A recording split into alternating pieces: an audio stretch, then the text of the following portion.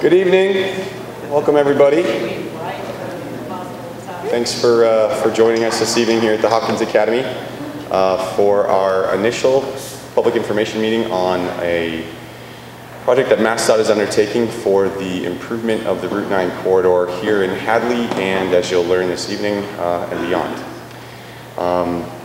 Nick, do you have oh, remote's right here. There we go. Okay. Tonight we're going to talk, introduce you guys to myself. I'm my name's Michael Trepanier. I'm the project manager for this effort, working at the Highway Division, Mass DOT. And in a moment, we're going to take a moment to introduce you to the consultant team that I have here with me this evening. And then we're going to talk about what's been done on the corridor, the previous planning work that's been done for Route 9, and where we are now, where we're going to go, what we plan on doing, and what the project will talk about some of the existing conditions on Route 9, and then talk about our anticipated goals and outcomes. And then quick discussion of our public outreach program, and finally next steps and sort of a broad schedule for implementing our project, and then have an open discussion. Really, we wanted to limit the amount of time we talked at you guys and have much more time to listen. Tonight, I really just wanted to have a moment to introduce the project and the big scheme, the big picture, the mile-high perspective of what MassDOT wants to accomplish here, but also start to get some more input from local community members about what are the priorities for Hadley and for our other key stakeholders in the region. So with that, I'll just give an overview of what's involved here. So Route 9 is a state highway that MassDOT has jurisdiction over. And so we are responsible for operating the roadway, maintaining the roadway, and any improvements, capital improvements that would be constructed there. That, of course, would be in partnership with our regional authority, the Pioneer Valley Planning Commission, who administers and programs federal aid for the region. And then I'm joined here tonight with team members from Route9Peterson. They're responsible for the planning and design and engineering services for the project, and another staff member from Howard Stein Hudson. So I'm going to just take a pause and give them a chance to introduce themselves. Hi everyone. I need to use the mic. Good evening. My name is Nick Gross. As Michael said, I'm with a company called Howard Stein Hudson. Just like to thank you all for coming out tonight. We're looking very forward to starting this process with you. I am a UMass alum and a former resident of Route 9 in Amherst, so I know this area quite well. I will mostly be contributing to the team, doing public involvement and some preliminary planning for bicycle accommodations once we get to that point. So again, thank you all for coming out, and please be in touch. And sign in if you did not sign in. So thank you.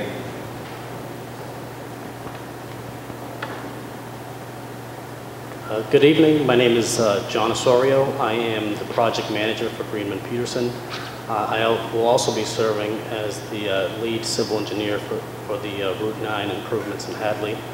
I'm looking forward to getting to know the community a little bit better and hearing what you have to say about the issues out there.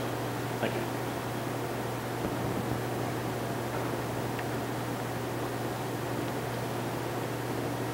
Hello, my name is Jason DeGray.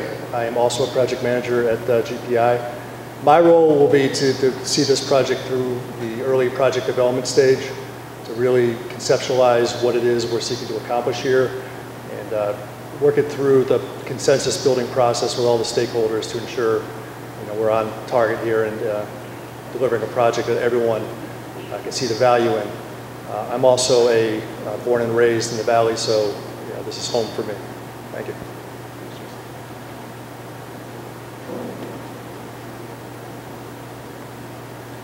Good evening. My name is Carolyn Radish, and I am a transportation and urban planner with Route9Peterson.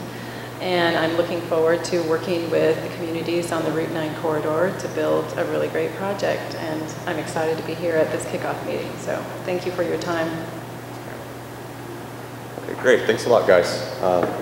Hopefully over the next few years, we'll all become pretty familiar faces for everybody, and I wanted to just take a moment to introduce ourselves. Later on this evening, we'll give you guys a chance to do the same when you have any questions or comments for us. So I want to take a moment to talk about what's been done. A lot of work has been completed on the Route 9 corridor over the last decade or so, and a lot of that was the result of the 2004 Connecticut River Crossing Study that went from Holyoke to Sunderland, and really the entire region, looking at how to effectively improve mobility with a focus on a potential new crossing over the Connecticut River. Ultimately, that crossing was found to be not terribly prudent because the benefits of a new bridge crossing over the Connecticut was very much outweighed by the social and environmental impacts associated with it. So that was really dismissed, but there were a couple of key recommendations that came out of it from a very preliminary, low level of analysis. One was provide a consistent 4-lane cross-section for Route 9. Now, in some areas of Route 9, as many of you, I'm sure, as all of you probably know, some of that has been implemented, most notably at the bridge crossing, the Coolidge Bridge crossing near the I-91 interchange, and some other things that have occurred incrementally through the corridor.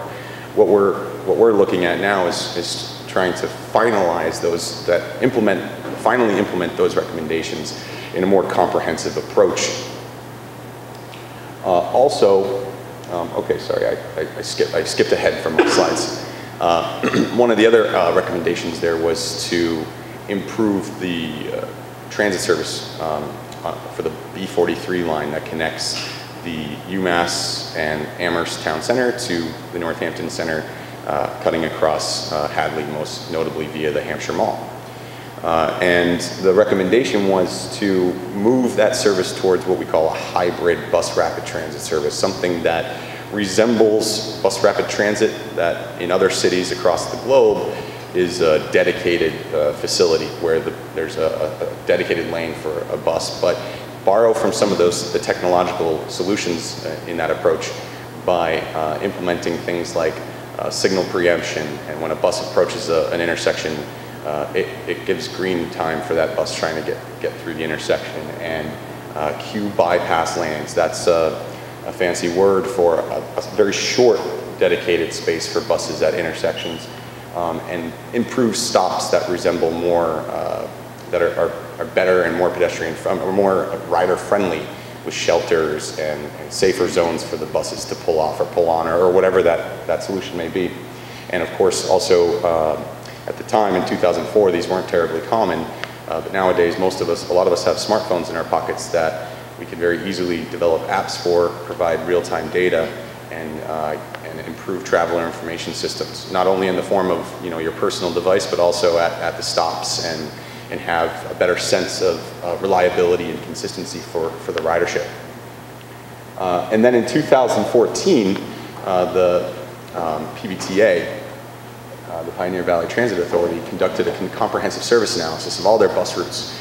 And one of the key findings for the B43 was that it would benefit significantly and has just the right amount of ridership, as in large ridership, that would support a bus rapid transit-like approach, or light approach. Especially because we know the width of Route 9 is currently constrained, and even in a future a widened scenario, it would still be constrained, and we've got a lot of vehicles moving through there. There's a lot of things that we can do to improve that transit service. We're going to talk a little bit more about that this evening.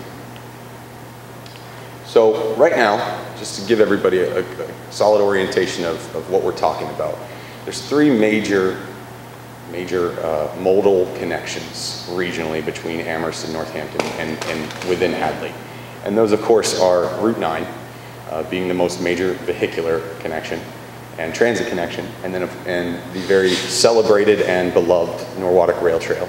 Thank you, MassDOT District 2, for the rehabilitation out there. We've heard a lot of good things about what was done, especially at the tunnel, eliminating some of the safety hazard there.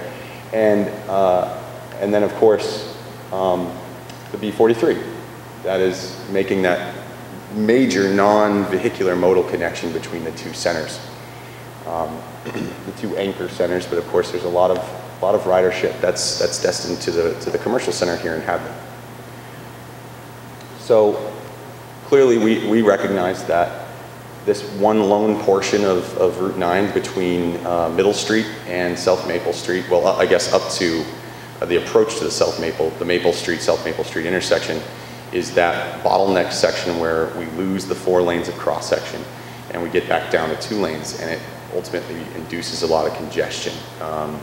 And there's a number of other issues. The East Street signal clearly has some movements going on there, some left turns, right turns that aren't being fully accommodated with dedicated lane space, and there's a lot of problems to solve. We have that congestion issue. We have the fact that Route 9 serves that regional connection and serves for the economic and commercial uses along the corridor itself here in Hadley. That there's issues with intersection safety. We have a number of locations in the corridor. We have crash clusters where there's a high incidence of crashes that have been recorded, and a lack of accessibility, a lack of pedestrian and bicycle accommodation on the corridor. A lot of times folks tell us in situations like this where you have a major roadway connecting 2 destination points that, oh, well, there's already a bike path. And we really feel like that's great for everyone going the distance, but everyone making those shorter trips within Hadley on Route 9 are not really well served by the Norwottuck bike path. And there aren't really great connections between the Norwottuck and Route 9 and Maple Street, South Maple Street really, that feed people off of the rail trail. And there's a lot of things that we can do to improve that situation. So here's just some photos. I'm sure some of these conditions are very familiar for most of you. You have congestion in the bottleneck. You have a lack of sidewalk. I didn't get a waiver from this guy, so hopefully he's not in the audience tonight. But you know, we've got goat paths forming along the edge because it's unsafe to walk down that very narrow no shoulder here and narrow shoulder here. And you know, you see that reflected in a number of areas in the corridor. So let's talk about our goals. You know, clearly, first off, we want to improve safety and relieve congestion. And in order to do this, we want to take a 2-tier approach. First is addressing the bottleneck and widening Route 9. And right now, what that looks like, we're not really sure. You know, there's a number of alternatives we're gonna address, and I'll get into that in a little bit. But we want to improve Route 9, but not diminish the character of Hadley. And we, you know, through our experience working on the other projects that have dotted Route 9 from Northampton all the way to Middle Street, we've heard a lot about the agrarian heritage here, and that is important to preserve, especially here in the town center. And that's something we're very sensitive to. We want to improve accessibility for our less able-bodied users, folks who need special accommodations in the form of curb ramps and accessible features at intersections to be able to cross safely. We want to improve the overall condition of the roadway and rehabilitate pavement and improve the drainage and stormwater systems to improve water quality for all of those receiving waters that our road is draining to, and conduct a long-term transit mobility study that is the second tier to our approach. So in the medium term, our 5-year plan is to increase the throughput for vehicles. But really the long-term plan is to increase the person throughput, so that not only do we improve the ability for vehicles to pass, but we improve that, but also included in that is the ability for bus vehicles to pass. So we're going to conduct an alternatives analysis and transit study to look at different ways to improve the B43 service so that it maybe becomes a more desirable route than taking a personal vehicle. So we're going to take that 2-tiered approach. We'll comprehensively reconstruct Route 9 to be a more multimodal facility. It'll have that cross-sectional width to accommodate the vehicle throughput, and we've identified a couple different sections where we think that character it's important to be aware of the context. Most notably, from the Middle Street intersection, which you will start seeing improvements on in the near, I think, next construction season. MassDOT will be reconstructing Middle Street essentially in the near approach to that, but then beyond those improvements, we'll be mimicking some of the things that we're doing there throughout the entire corridor. Widening Route 9, whether it's 3 lanes or 4 lanes, and those are sort of some of the details we're starting to flesh out and look at and analyze. And then beyond, essentially, the Lowe's site drive, where the Lowe's driveway comes out, we recognize that that's a pretty significant change in context. It really becomes that commercial center, a retail center, where the cross-section is pretty, we anticipate pretty much matching what's out there, but getting a lot more out of the multimodal effects of adding sidewalks and new accommodations or safe accommodations for bicyclists on the roadway or maybe off the roadway in a protected, separated fashion.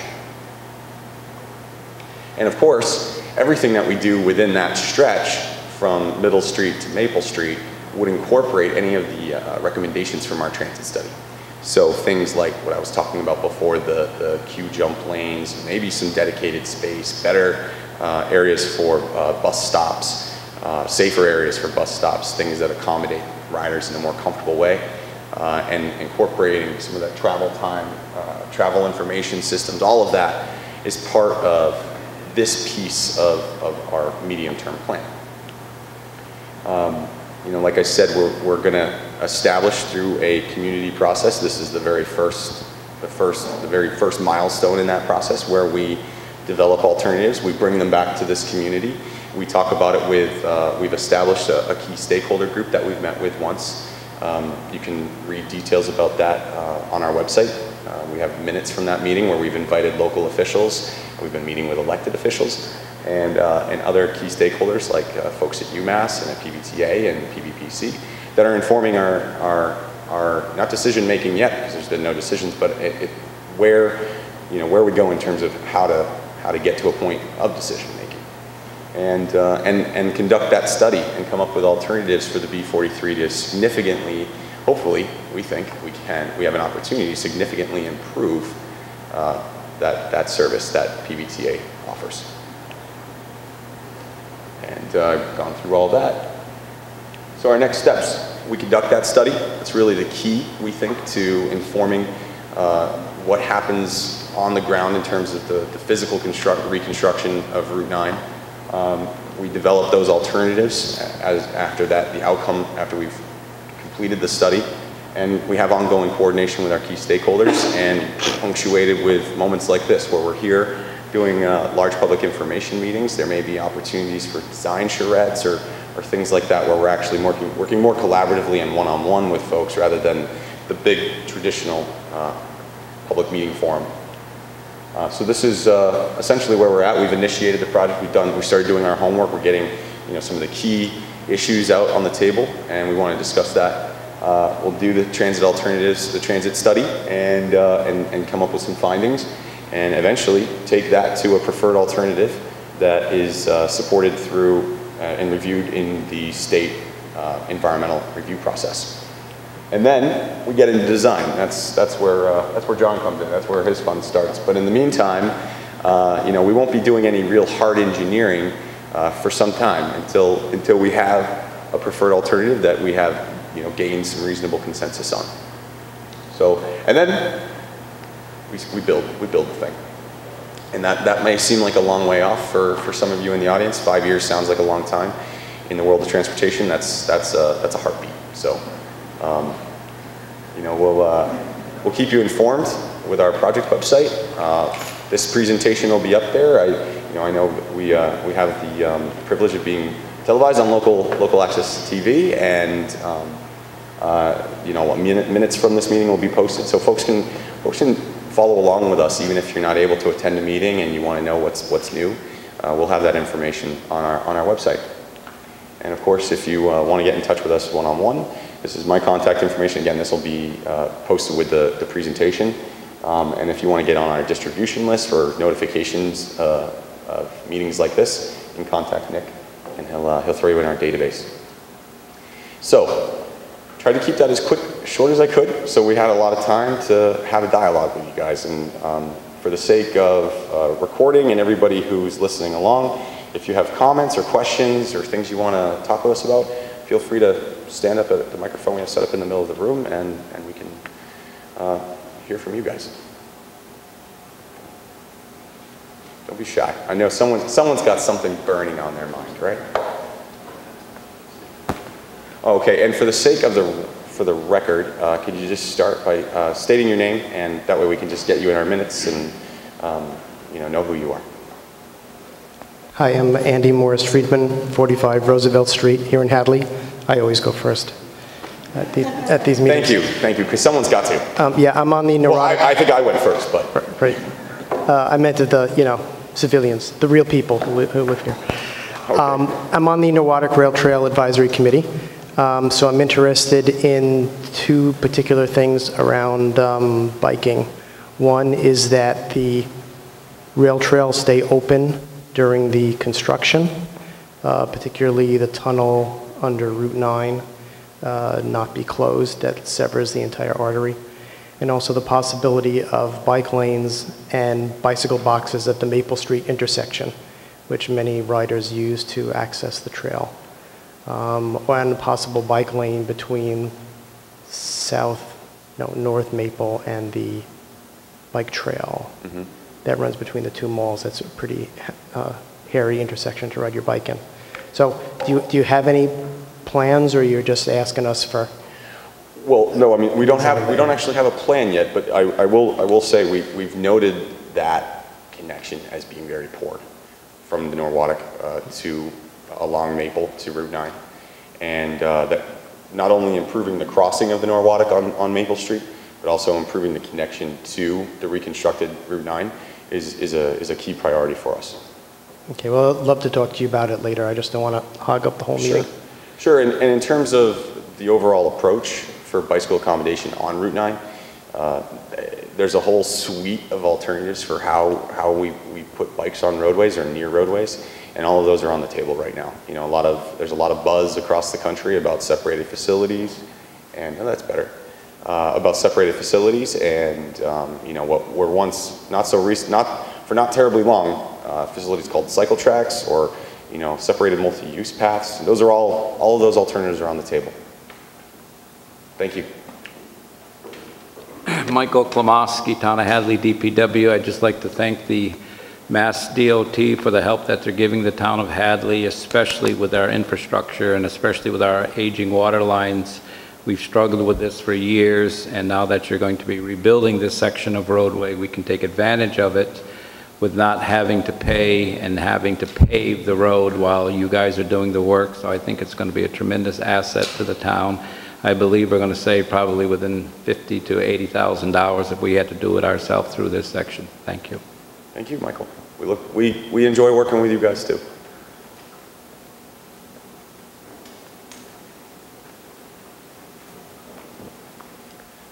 Good evening. David Tudrin. I'm the chairperson of the Hadley Municipal Buildings Committee. I'd like to thank you tonight for this presentation. Along the way of our committee communicating with MassDOT over the project, we've learned about the potential widening of Route 9 at the Middle Street intersection next to the library and the town hall.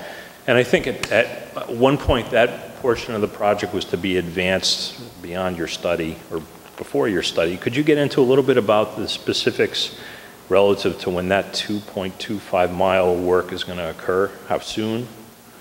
So right now it's a little unclear because there's a bit of uncertainty in, we know what we need to do. We need to develop alternatives. We need to bring those alternatives out not only with the community and our key stakeholders, but also bring those through an environmental review process. In general, I can come up with some really good guesses about how long that takes. About a year for us to get through our transit and Route 9 alternatives analysis, and maybe another year or two in some cases to get through that state environmental review process. There's also some uncertainty associated with the federal environmental review process, although I have some level of confidence. Until very recently, the the Federal Highway Administration wouldn't be interested in having a conversation with us because of the nature of how long-range planning occurs and their conservatism in terms of their resources and where they allocate their resources and attention. So that's a little bit unknown. There's some uncertainty and risk associated with that timeline, but in general, our goal is to have, working with PVPC in programming the Regional Transportation Improvement Plan, allocating those federal resources and prioritizing where what our recommendations, the recommendations of our study, prioritizing that based on the funding that's available. So, right now we're shooting for this being, we're putting this in a 5-year box. But that is, I have to, just with the caveat that that's subject to change, and it could improve in terms of timing, and we could start to see some improvements sooner than that. But in general, I think that that's a good, safe expectation to set for everyone. Okay. I just had one follow-up comment and maybe one more question. Relative to our town's buildings, which, as you know, in the center of town are very close to Route 9. As it's widened, they've gotten closer, and they're very delicate structures. And yes. Our committee's written to MassDOT to just express our concerns over the construction work and how those structures would be monitored properly so that they'd be preserved. There wouldn't be any issues with settlement during construction time. So right. I just want to go on record as that. And also I think at one point the scuttlebutt on the BRT proposal was to actually, someone had indicated that it was perhaps even widening for a dedicated BRT along Route 9. But I think I take from your comments that there's ways to do BRT light where we are doing signalization, which permits buses to have a better throughput through the intersections. And I wonder if you could just kind of touch on some of the possibilities of how that's done. Well, let me address both points, because I'm aware of your concern for the municipal buildings, and obviously in that capacity. And I was here at a select board meeting with our now District Highway Director, Rich Massey, who committed to ensuring that the construction monitoring and vibration monitoring and pre and post, or the pre-construction condition and during construction was something that we were keeping an eye on and ensuring our contractor was complying with specifications that were entered into that contract. So that was definitely a concern we heard loud and clear, and incorporated those specifications to deal with that actively during the construction and before construction starts. Because you're right, they're very close, and heavy construction equipment that close to a historic building, I can see why anyone would be concerned about it. That's totally on the record, and we agree. Regarding BRT versus BRT light, I'll be honest, we don't really have a lot of faith that full dedicated space along the entire corridor is going to be feasible. But that being said, that's my personal opinion, and I'm leaving it up to the team to do a unbiased analysis of that, because that's just me. I don't know, but we're going to look at that. We're going to go through a very comprehensive modeling and traffic analysis to inform how those alternatives are developed. So we have a range of alternatives, working with PBTA as our primary project partner, looking at that range from full dedicated space down to something that just resembles key improvements. But we think that there's a hybrid version of that in specific locations throughout the corridor where those key improvements can be made to get closer to a bus rapid transit-like facility that, like we said, I think there's an opportunity to really implement some dramatic improvements that could significantly increase the overall favorability of taking the B43. Thank you. Is that good? That was very good. Thank you. Okay, great. Thanks a lot. Hi, Jerry Devine. I'm on the Board of Selectmen here. I'm a little concerned regarding the B43 buses, to make sure that they're going to be making enough stops in the town of Hadley as well. We don't want to be just a throughway where you start at point A and get to point B and there's not a lot of stops in between. There's a lot of people in the town of Hadley, 29% to be exact, that work at UMass, and there's a lot of students at UMass. So we want to have the opportunities to get on the buses and to get to the sites both north and east and west as well. So we just want to make sure that their stops are not forgotten and that the buses don't fill up at one point and not be able to pick up in between on along the way. Yeah, that's a great point. And one of the things that we've been looking at, and this is all the great stuff that PVTA has done and is starting to inform some of, how we guide our project's development, is they have a lot of data. Thank you, Josh, for conducting that work. It was a very notable analysis that they have a lot of data about where the riders are getting on, where they're getting off, the time of day, all of that. And, we will be looking at maybe consolidating stops that, based on that data, we know are really not serving a lot of folks and could balance that with the key improvements. But by no means do we envision just flying through Hadley. There's a heavy movement there, and it's something that we're keenly aware of. Optimistically, we hope this is going to be much more successful and more people will be utilizing it that currently use it today. So thank you. Great. Thanks a lot.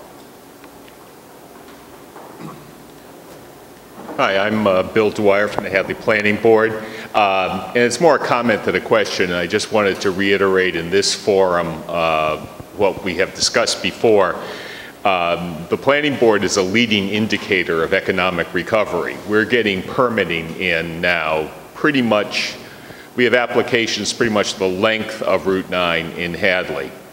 And as we are going through them, I am trying to direct the contractors or the developers to be in touch with you, but they're not going to wait, and we don't have a construction moratorium. And so... Or would I propose one? Yeah. I just want to ask that as you get as much detail out there as soon as you can, perhaps even earlier than you would otherwise be obliged to, just because we have people making decisions based on not a lot of information at this point, except something's coming, we don't know what.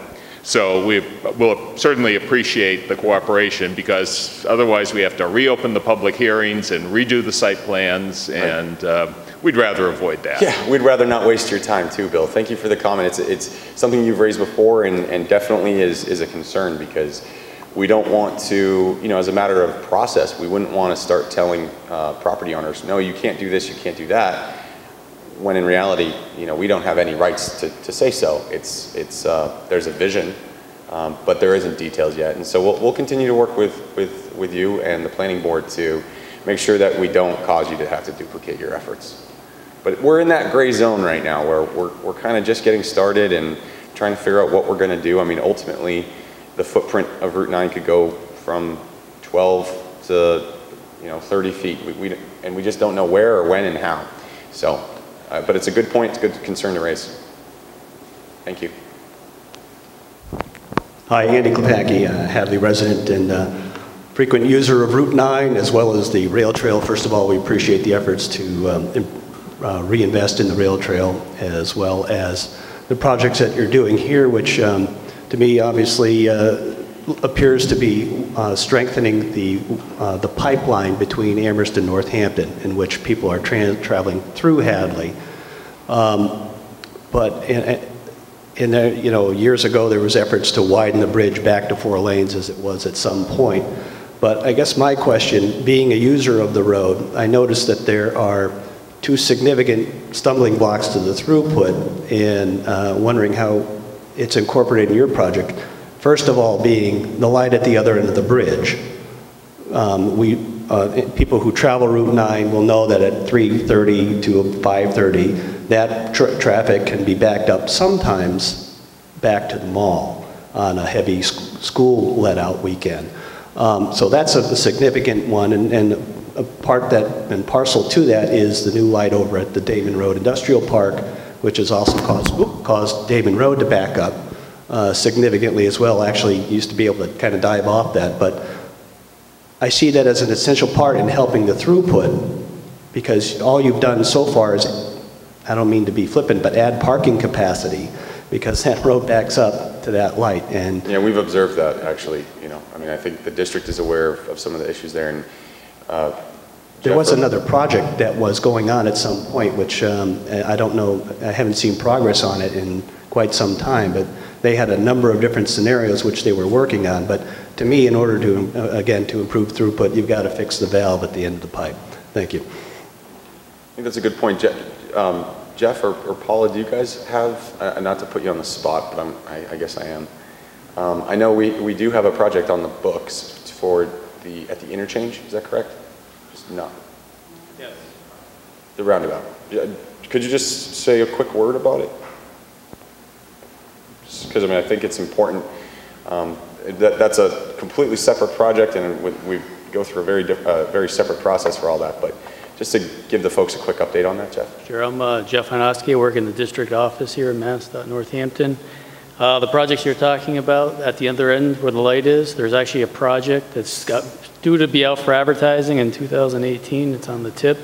They're actually going to be installing a roundabout, a 2-lane roundabout on the other side of the bridge. And additionally, there's another project, I believe it's in 18 also, or no, 17, there's a project to try and redo Damon Road. There'll be improvements to that road too. A lot of the problems with the signal at the industrial park has to do with, the new train traffic and stuff. So we're doing the best we can to try to work that out and ease it. Thanks a lot, Jeff. Thanks for honoring my request. I hate to do that, but I knew you knew. So thank you. Hi, Dick Kozowski, Northampton, daily user of Route 9. I'd like to reiterate what the previous speaker said about the lights and the traffic at the far end of the corridor. In this day and age of computers and all those cameras monitoring traffic on the highway, it seems as though the lights could somehow be interconnected so that when the traffic is high, there's not this timed signal process that we currently have. You go to some western states and you can sit at an intersection for 3 minutes during busy hours because the traffic on the thruway is very heavy and the side streets are not. So I'm just hoping that smart lights are possible. If that sounds like there's a project that we're on the books to deal with that. That sounds like we're going to designalize, and install a roundabout. So we'll continue to look at that. Thank you. Hi, I'm Becky Shannon from Northampton. And you've talked a lot, well, you've certainly identified all the problems that we have with Route 9. But it seems as though your concentration was up near the shopping centers.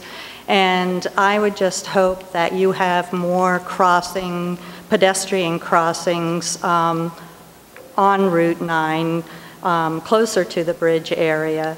As well, because right now, to get from around West Street, to get from one side of the street to the other, you risk your life. It's really very difficult to cross to get to Essalon, for example, from the bike trail. Crossing is just very difficult. And because there is no stoplight and you just have to wait for the traffic to be done on both coming and going, and it's hard to cross. So thank you. Okay. Well, thank you for the input. I mean, I think that so the reason why, let me just reiterate this. The reason why we are focused on the area near the shopping center from the town center is because that's where the bottleneck still exists. So that's our key focus for implementing a project for construction.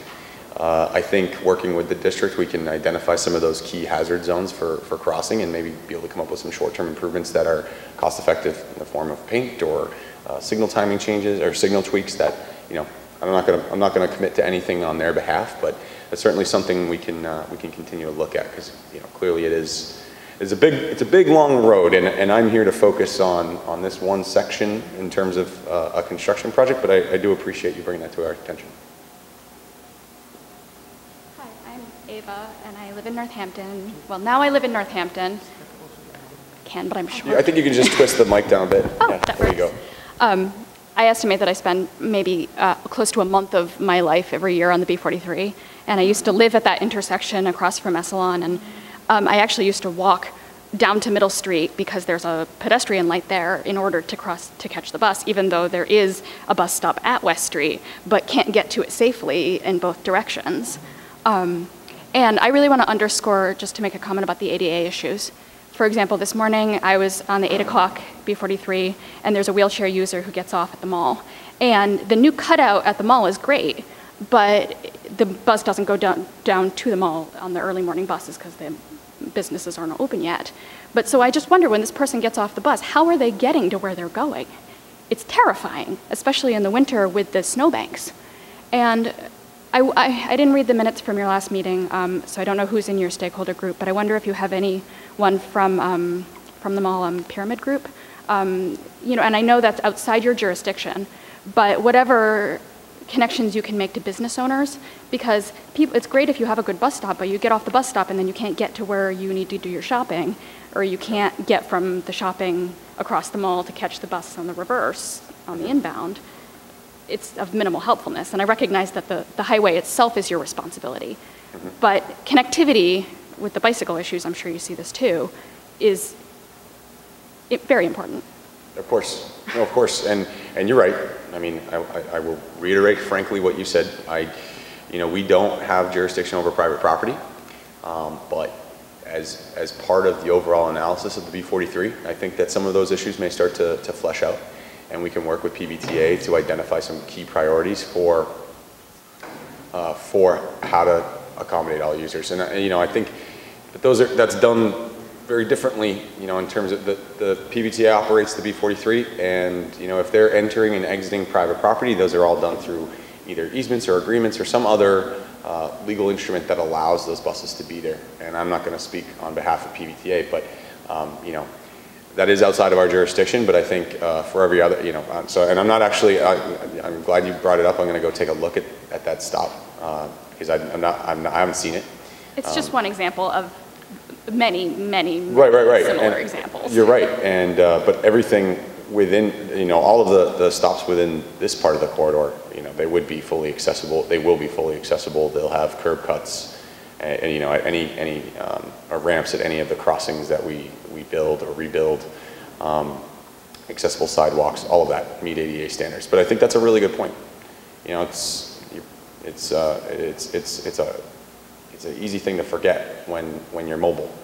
I've broken my foot a couple times, my foot and one an ankle, and you quickly realize how hard it is to get around when you don't have that full mobility of your 2 feet. I was on a little scooter for a while, and I quickly realized how inaccessible sidewalks are just about everywhere. So thank you for bringing it up. Hi, Michelle Morris-Friedman from Hadley. I wanted to speak to the same issue of pedestrian access. Just to mention, have any studies been done about where people actually cross? Just to mention, there are a few other places too. I've seen a lot of people cross around the sun rays printing over to Whole Foods, and it's out of the purview of this thing, but around the Stop and Shop Plaza, there are people who will cross in that area very not safe, and the enlarged intersection at Maple Street is pretty much impossible to cross by foot, but I have seen people do it. So I think, one thing you might want to consider is tracking, I mean, it'll be very hard to do, I imagine, because it's not something that happens all the time, where people maybe do surveys actually cross, often in a very dangerous way. Yeah, I think that would be influenced. It's a good idea, but I think it's going to be influenced by what's there, and like if it is dangerous to cross in one place or another. Yeah, I think that mic is off. There you go. Bad connection. Good, but it's a great point. I'm not sure what we'll be doing to do that, but in terms of actual counts, but certainly there's a lot we can get from hearing from folks who use the roadway every day. Hi, I'm Dan Regish, lifelong Hadley resident. I'd like to thank you for giving the community an opportunity to bring their comments to you. One of the concerns that I have that is probably a small beans issue, but it is an issue, is we have a local snowmobile club that has grown to more than well over 100 members now. And I'm sure anybody here who's been farther out toward Williamsburg and out to the hill towns has seen the diamond-shaped signs with a snowmobile on them. Those are legal snowmobile crossings. Those signs are provided by the DOT, And we have a crossing on Route 9, and the only place we can cross legally is where it's only 2 lanes. And when it widens to 3 or 4 lanes, we cannot legally cross anymore. Okay. Maybe we only have 130 members, but there's got to be more than 500-600 crossings a season on that one little piece. And we would entertain the idea of using the tunnel during the winter, and in exchange for grooming that, we do have equipment provided by DCR to groom our trails. Mm-hmm. It's probably a small beans issue, but no, not necessarily. Where is the crossing now? It's just east of East Street. East of East Street. Okay, where so somewhere in where is East Street? Right about here, right? Yeah. So okay, well we'll find it, and I think that that's kind of neat. You bring up we don't really see a lot of these in our urban design projects. Right. It's a pretty tight community, and but don't worry about your numbers. I mean, just because there's not 1,000 of you doesn't mean that you're not important. So well, part of the association, which there are thousands, and yeah, and a lot of people from the other clubs use this trail. It's a major trail that goes from Sunderland to the Summit House. Okay. We're not going to leave it stranded, and I think that using the tunnel is an interesting alternative. But I know as soon as we say something like that, it's a balance of how does the Norwalk operate all year long, and I think that we can accommodate. There's a lot of treatments that we could look at for providing a safe accommodation at grade across Route 9. I don't know that these ever been used for a snowmobile, but for pedestrians in non-signalized situations, we have things like there are a couple newer technologies. They're not really like breakthroughs or anything, but rapid flashing yellow beacons that are activated by with lasers. If you're on your snowmobile and you approach, just by the virtue of you being there, would activate that beacon. And there's another approach that in the more urban environments, they're called hawk signals, and they're actuated to turn red only when those users are there, and otherwise they don't disrupt the flow. Our little club would be happy with just the diamond signs. Well, that's even easier and a lot cheaper. But I think that's a great point to raise. I mean, right now we're nowhere near designing what that crossing would look like, but the fact that we didn't, I don't think we knew it was there.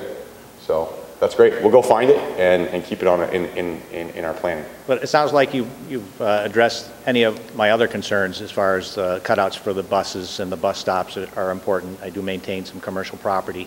And where the bus stops there is no place, there's no cutout for them to pull over. And we've got to look at whether or not it makes sense for them to be pulling off the road. Does that improve the operation, or does it make it more difficult for them to get back on? Where does it go? Is it before or after the signal? Those are all things we've got to study. Like I said, we came here just to introduce this, so we're just getting started. But thanks a lot for your input. Thanks so much. Hi, I'm Susan Norris. I live in Hadley. I drive on Route 9 all the time, in both directions, going to either Northampton or Amherst. And coming across the bridge and going east, in the east direction, I'm terrified that in front of me somebody wants to make a left turn on West Street. And there are more and more people that want to do this. They want to make that left turn, and there's a lot of traffic coming toward you. And people are waiting there. Sometimes I wait there because I'm in that lane. I'm waiting there for 5 minutes, and it's an accident waiting to happen. Somebody's just going to, hit you, just not see you in front of you. And that goes all the way through, all the way over to North Maple Street. Mm-hmm. If people want to turn into Staples, that restaurant, or they wanted to go into Valley Vet, and they want to make a left turn, it's the same thing, except you just can't do it, and it's an accident. It's going to happen, and it has happened. I'm sure and the same, it's true in the opposite direction. If you're going westward, trying to make a left turn, if it's in at Sam's store or any of the others. I'm just wondering what is going to be done even in that corridor that you're planning. What do you do about that? Well, we take a modern approach to engineering the roadway. and with all of the national practices and standards that address those sorts of things. You know, Will you have an extra lane, you mean, making that left turn? perhaps, you know, you know, what we do, part of the process for, thank you, Richard. Part of the process for, you know, going through a project development process and engineering roadway improvements is looking at, you know, where are the heavier movements? How should lanes be dedicated? How do you engineer the signals such that, you know, you give time for those movements that really need that individual? Yeah, like for instance, the crosspath road just after the bridge, finally that was fixed with a no left turn there. That's great, and even though people do it, but not many people do it, and I certainly don't do it now.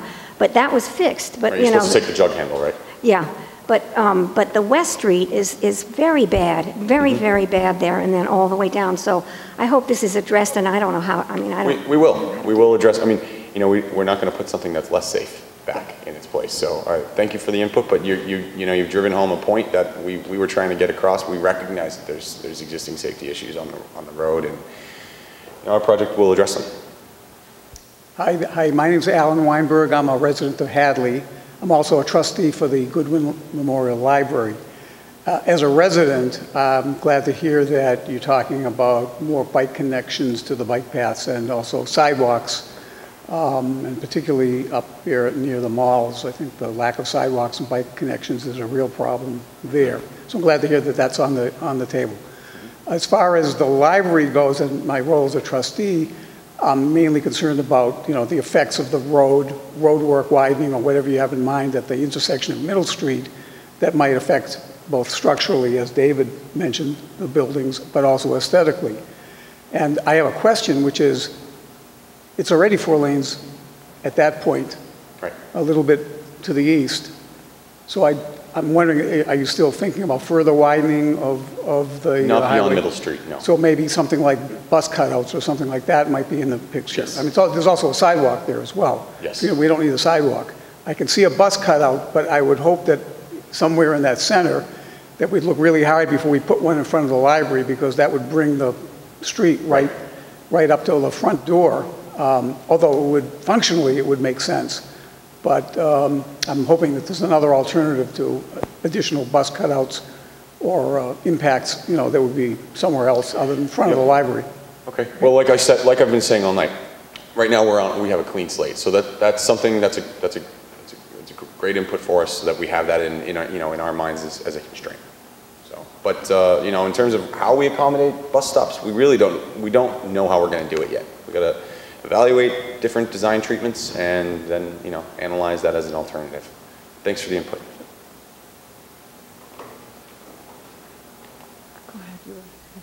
I just had a question. You mentioned, I'm Wendy Robinson, I live in Northampton. You mentioned alternatives to Route 9. Mm-hmm. Can you say a little more about that? Sure. I was a bit vague about that, wasn't I? So one of the key themes to environmental review and permitting is avoid, minimize, and mitigate environmental impacts. And you do it in that order. And one of the things we're trying to address with the Route 9 corridor's mobility is, as all roadways are, more cars fit with more pavement, right? I mean, that's the traditional mentality. What we're trying to accomplish here is fit more people and minimize how much pavement we have to lay down on the ground. The alternatives that we're looking at, most notably, there's the section where the actual, you know, the number of lanes, the width of the roadway, where that we may have an opportunity to limit that. And we've really got to analyze this. This is about balancing the long-term need versus the short-term cost and impact.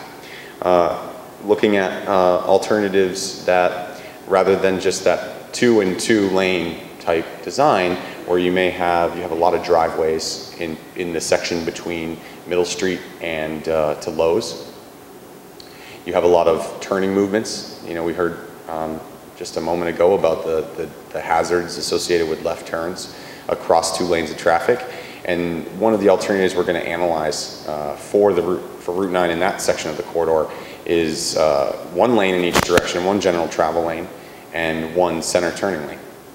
And it's right at the threshold of the daily volume and the peak volumes, which are kind of hard to figure out what those are. So the peak, the rush hour kind of seems to move around every day, as I'm sure you guys all know. Other than the 3 to 5:30 trying to get into Northampton, that seems to be pretty consistent. But that's one of the alternatives. So it would be a 3-lane cross section with one travel lane in one direction, a center turning lane in through that segment of the corridor, and then another travel lane in the other direction. And you know, we're also looking at right now. MassDOT has a Healthy Transportation Policy Directive that requires us to provide sidewalks on both sides of the road, provide bike accommodation in the form of the minimum accommodations, a 5-foot shoulder.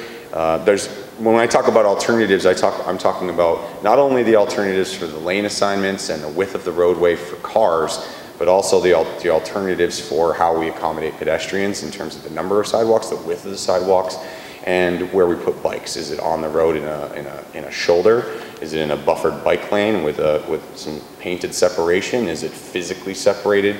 Is it, you know, all these different alternatives? Those are all the things we're starting to think about, and then we'll eventually start to analyze and conceptualize.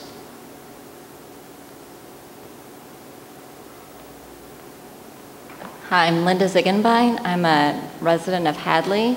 I'm also a member of the Historical Commission, and I think I can speak for us and say that we are very grateful for your responsiveness to our concerns, specifically about the road widening in front of the library. Yes, thank you, Linda. In the historic area. I also am a parent at the Pioneer Valley Chinese Immersion Charter School, and that's an area that I think needs some attention as you look at traffic patterns. Because the school, when it's full, is going to have 500 students from kindergarten to 12th grade. And already there's a lot of traffic during school drop-off and at the end of the day. I've been rear-ended twice going into the school parking lot on Route 9. And so I think it's going, as the school grows, it's just going to get worse. And there are children who walk to school along Route 9. My family bikes to school from our house in Hadley. And so these are all things Where's the school again exactly? I'm sorry. It's right on Route 9. It is, it's right next to Subaru. It's right next to the Steve Lewis Subaru. I'll admit, I'm going to come clean. I'm still kind of okay, it's between Steve Lewis Subaru and Marshall's.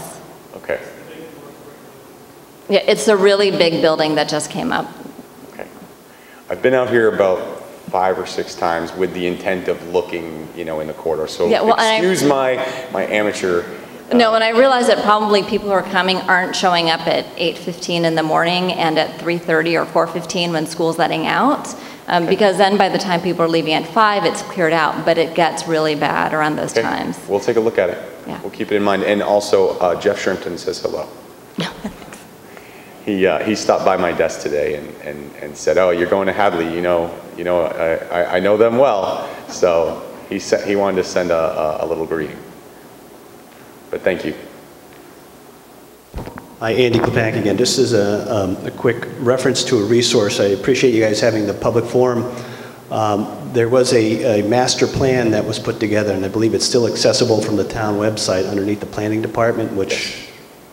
Okay, so we've reviewed that. Yep. Yeah. Okay, great. Thank you. Yeah, and let me just point out why. We recognize that Route 9 is serving many different functions, and right now underserving in the bottleneck section many different functions. Not only from a modal perspective, but from an overall, regional land use and social perspective. That Route 9 acts as that main, we've heard, vein, the artery for connections between Northampton and as a cultural center, and Amherst and UMass obviously, and the other colleges in the area as academic centers. But also we're very aware, and as your planning board has mentioned tonight, that this is the economic development zone for Hadley, and in the master plan it's laid out very clearly that way, and we want to make sure that our long range, our medium term fix serves that long range purpose for promoting and continuing to foster the economic development along Route 9. But thanks for pointing it out, and we've been reviewing it and doing some of that as part of our homework. Well, certainly, and part of the the report emphasizes that not only is it the economic growth, but the area between West Street and particularly the intersection with Middle along out to East Street is the historic center of town.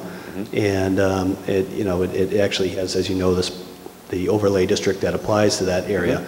But it does, I'm sure you have to balance the throughput versus maintaining the historic preservation of the town, the center of the town. Absolutely. All right, thank you. Thank you. It's one of the last agricultural centers left in our state. Of course, we'd want to preserve it. Thanks. David Tudrin again.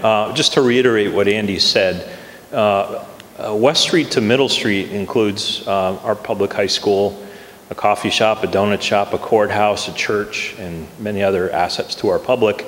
I would encourage you to explore your project limits a little bit farther westward to Middle Street to look at that. I mean, I know we have sidewalks along that area, but our children walk along those sidewalks to Cumberland Farms for, sodas and things like that. We actually shut down Route 9 once a year for a parade. We completely shut it down. And I think we all kind of like that because we can sort of put our foot down for traffic. But it is an important aspect to our community, and I think that it is the community center. Route 9 goes through it, and I think we find that unfortunate sometimes. But if we could improve that portion of the corridor so that it's more livable for our own community, I think that would really be important. And I think also considering the, if you want to call it maybe a bleeder valve of West Street to North Lane to Middle Street to Rocky Hill Road as a place where a lot of people go through to try and avoid the traffic, but it does cause that very serious left turn at Middle Street. I think it's very dangerous, and I would consider maybe asking you to look at no left turns in that area so that there is no traffic backing up in the easterly direction. But it goes through our historic community. West Street is the origin of this town, and I think it's rather unfortunate that it becomes somewhat of an interchange during traffic hours. Thank you. Okay, thanks for the comments on that. It's good input. Hi, Richard Gazowski again. I'm glad to see you're accommodating pedestrians and their considerations and all this. But we do have a phenomenon in this part of the world called winter. And winter often means snow or slush. And a state highway with 3 or 4 lanes can end up piling a huge amount of snow on a sidewalk if it's not set properly back from the road. Right. And I've noticed that we do have a sidewalk over the bridge now and leading down from the bridge toward Hadley. But in the wintertime, the state ceases maintenance of that sidewalk. So it essentially becomes inoperable. So I don't know whether this is a maintenance issue for the state. Does the state maintain sidewalks along state highways? Are property owners responsible, which is almost impossible with a 4-foot snowbank on your sidewalk? Right. And do we just write off pedestrians for the winter? You've hit on a very important issue that I will continue to work with the district to address, but we've heard that from other local officials, right here in this room tonight, two notably raising their hands in the corner. We know it's a problem, and guys like me come into and say, hey, isn't this great? We're going to give you sidewalks. And then we walk away and they get built. And we don't necessarily have all the resources we need either to maintain those in a 4-season capacity. I think it's a problem that we have statewide. We see it all the time. So I don't have an answer for you yet tonight, but I hear you. Yeah, that's unfortunate, but I hear you, and we've been talking with the district about it and trying to figure out a way to, make sure that they have the equipment and staff that they need to be able to address that. Thank you. Andy Morris Friedman again. If everybody's going up for seconds, I think I might also. Just quickly on the winter sidewalk issue, it is too bad we can't use our sidewalks, excuse me, in the winter. Because there's no money to plow them. But I don't think that's a reason not to put in the sidewalks just because we can't use them in the winter. Hopefully that money will become available and we'll be walking all year round. My question is, some people believe that road widening doesn't work, and that if you made the roads wider, you just get more traffic, and it's an escalating snowball to hell. It is the paradox. Yeah, could you address that? Why you don't think this work will make things worse? Well, that's a great question. And I'm actually working on other projects in part of the state where we're reducing roadway capacity and inducing congestion. And for Mass DOT, that is like, it's like a double bacon cheeseburger for someone who had a heart attack the week before. It blows people away. But we're trying to be more progressive in our approach to these things and managing mobility in a way that doesn't just serve a single occupant vehicle.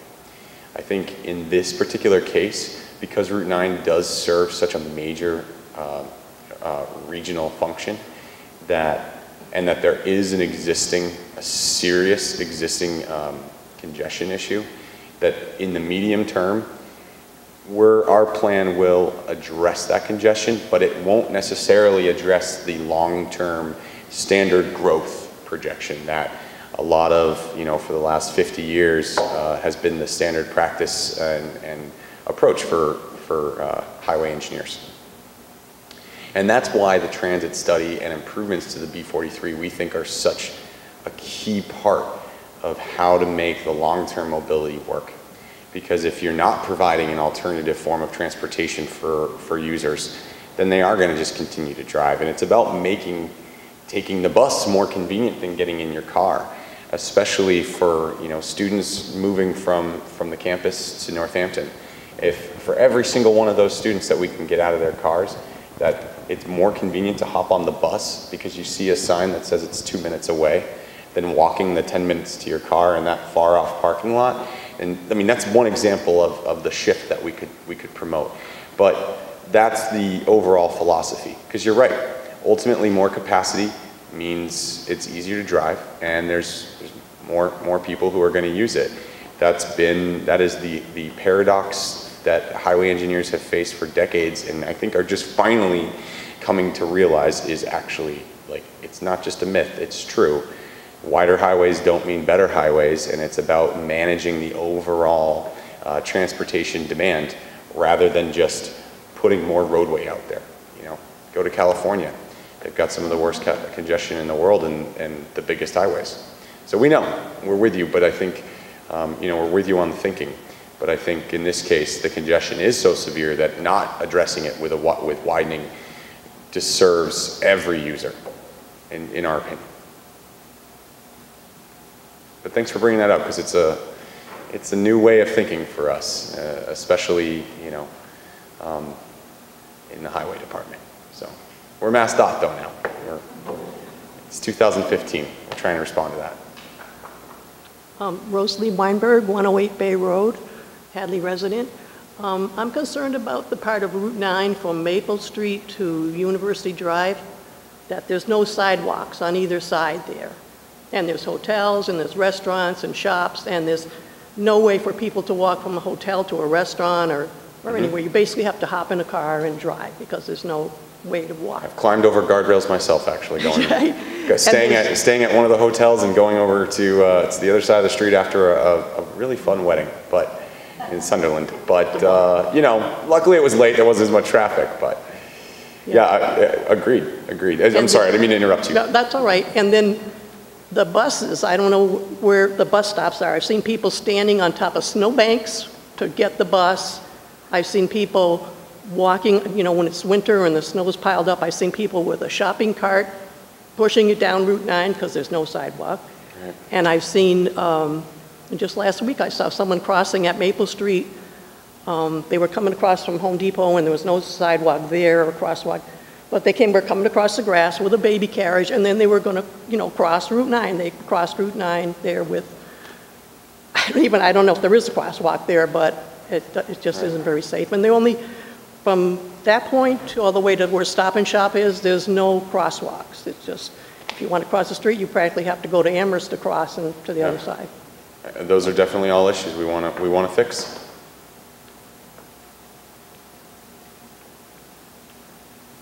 Anybody else? No? Well, we scheduled a little longer. This is great. We like to finish early. I really appreciate, you know, all the comments from everybody. I think it sounds like we're all on pretty closely on the same page. You know, we came here thinking there were a lot of issues. You know, the snowmobile, that's a new one. That's neat. You know, so we'll probably we're going to continue. We're going to go back, continue doing our homework, start digging into our analysis and getting into the transit study and working with our stakeholders. You know, like I said, as Nick would tell you 100 times, if you want to get email updates from us, sign in at the back of the room if you didn't already. If you, no one, I don't know why we do this. It feels like we just have to. But when this gets posted, you could click here and go to our website, or just Google Route 9 corridor improvement or whatever, your search engine of your choice. Is Microsoft listening? You know, so we'll be posting this presentation and the detailed minutes that Nick has been furiously recording for us about the dialogue that we've had here.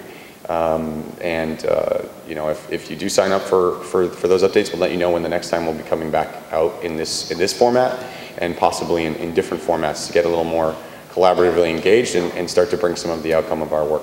But otherwise, thank you all so much and have a great night.